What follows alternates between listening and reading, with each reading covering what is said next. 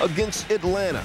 Eli's team has won 7 straight games in October. First quarter, Giants down 3-0. Manning getting his play-action freak on to Amani Toomer. Amani's first touchdown since week 3 of last season. Steve, how did it go down? Put it in the back's belly. Linebacker stares it down, hold it as long as you can, pull it back out, and deliver it right over the top of his head. That's textbook. Falcons next possession, 1st and 10 from their own 33, Jarius Norwood.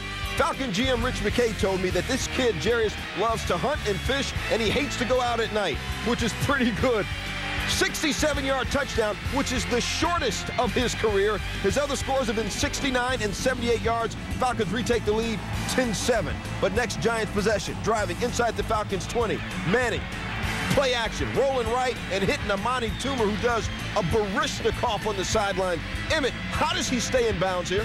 This is mad skill, focus, concentration, and getting your feet down in bounds. This is textbook.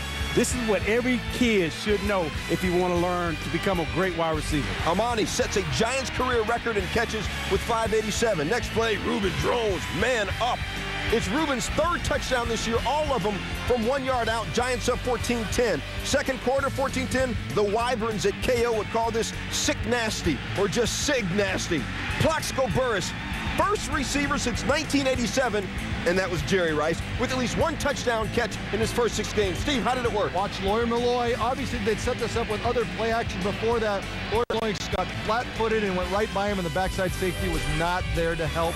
Easy score. Third quarter, 21-10, G-Men at their own 47. Manning deep down the right side to Toomer. D'Angelo Hall shows why he's one of the best lockdown covers in the game. 14th career interception.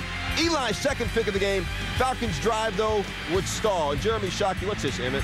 Oh, this is just a leg whip. Jeremy Shockey just trying to make a play, realized he cannot make the tackle on his own, so he leg whips the runner. And rightfully so, got called for a penalty. Fourth quarter, 5:30 left. Falcons offense just struggling. I didn't know that was a 3-syllable word.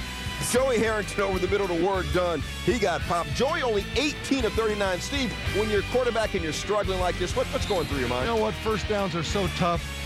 Defenses continue to creep and take the oxygen out of the offense, and things get very difficult. Look at this. Even completing short passes, all of a sudden everybody is off target. At that point, the Falcons had their 3rd straight 3-and-out. Byron Leftwich, he wants to start. He says he's ready to start, but for this game, he was actually listed as the 3rd-string quarterback.